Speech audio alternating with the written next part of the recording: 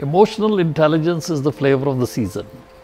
A number of people are saying that more than your IQ, the intelligence quotient, it is the EQ, the emotional intelligence, which is actually going to determine whether you're going to be successful in life or not.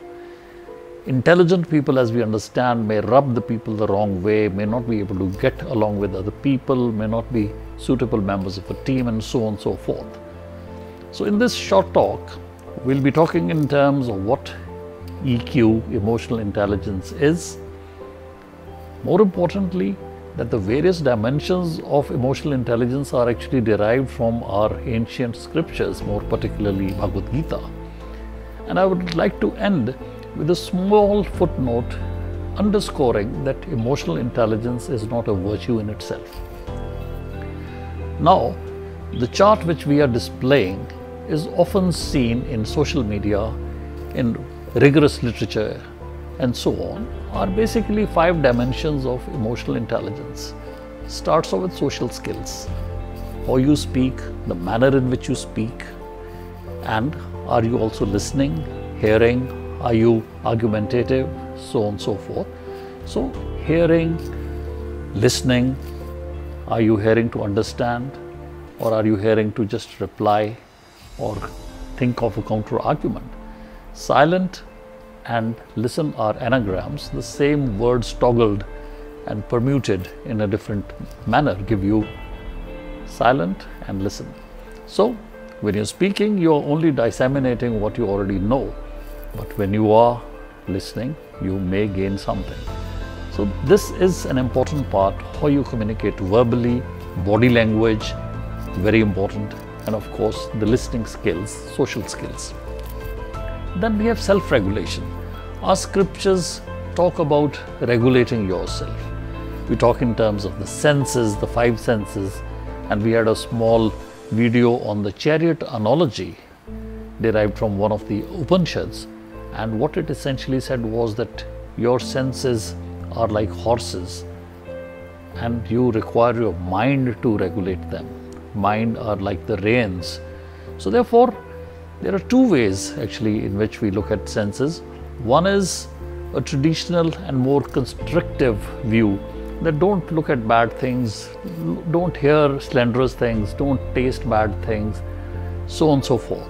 So therefore, you kind of impose a restraint on the senses so that negative sensory perceptions don't get into your mind. The other is training your senses through your mind, that even if you see something which is irrelevant, you're not affected by it. Your mind acts as a filter. This is exactly what Bhagavad Gita talks in terms, so that even if someone is saying bad things to you, you do not immediately explode into anger and react. Rather than putting earplugs, you are filtering that using your mind. So this is very important, self-regulation. Motivation. When there is a whole set of literature, we had a series of talks on the mentors and gurus and spiritual gurus and so on forth. You have the life coaches. The idea basically is that motivation at the end of the day has to come from inside of you, internally. And that is going to be there if what you're doing is something which resonates with your inner core. Nikola Tesla, I have often quoted him, said that if you really want to understand and unlock the secrets of the universe, what you need to do is to understand energy, frequency, and vibration. So something has to kind of resonate with your inner core, and only then would you be able to work with motivation. And that is exactly what dharma is, not the job that you do, not an occupation, but your ultimate calling and purpose for being on this planet. And the whole idea, including the Japanese concept of ikigai, which we again talked about, is trying to do things which help you to make a living, is good for the world as a whole. You love doing it, you're passionate about it. And that is what motivation is all about. And let me tell you one thing, when people are not motivated, it is not because there is lack of energy. We all have quite a chunk of energy inside us, latent talents inside us. But whether we have the will, and that will only come when what you are about to do is resonating with your internal frequency, the inner core, the inner conscience. The fourth circle, which they talk about in emotional intelligence, is about empathy. Empathy has to be distinguished from sympathy. Sympathy can be sometimes very condescending. Okay, you're hurt, I'm going to tie this band-aid and off you go. Don't make a great deal of fuss about it. Empathy is you putting yourself in the shoes of that person and actually feeling that pain. And when you do that, you kind of divide that pain. So people are not looking for sympathy. There's a lot of sympathy trotting around and moving around in this world. What people are looking at empathy, are you genuinely feeling the pain?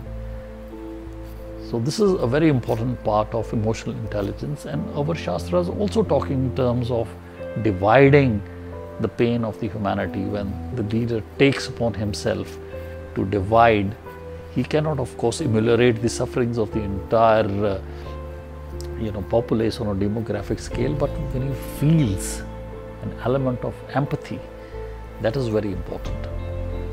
And then of course the last circle is about self-awareness, and that is what the core message of Bhagavad Gita is, that please don't identify your body, mind and intellect, BMI, with your inner core, inner Atman, as they say. So body, yes, senses are a part of it. Mind, your mental faculties, you calculate, your mathematical abilities, logical abilities, and then of course your intellect, your buddhi and vivek, to take discerning decisions. Those are the BMI, but behind that is the core consciousness. Again, going back to our chariot analogy, the body, senses were the horses, mind were the reins, and the charioteer was the person who was actually controlling. And then you have the Atman, the rider. So we have to be very careful that self-awareness of the inner Atman, inner conscience, is different from this body, mind and intellect. And once you realize this, then you will have a self-awareness which helps you to navigate this torturous and tortuous path of this human birth. So these, friends, are the 5 dimensions of emotional intelligence, and we can cultivate them, we can develop them, and most of it is mentioned in our ancient scriptures. But what is the concluding note? The concluding note is that it is not a virtue in itself. If you have all these skills, you're a glib talker, you could be swindling people of their money, you could be robbing a bank, you could be a great mind putting those mental faculties to criminal use.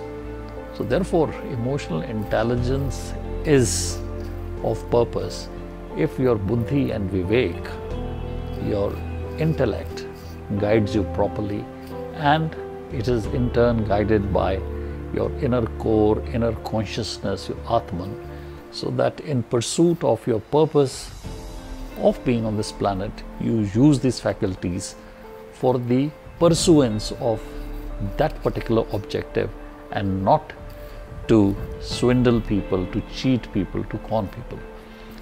So this was small talk, friends, on emotional intelligence today.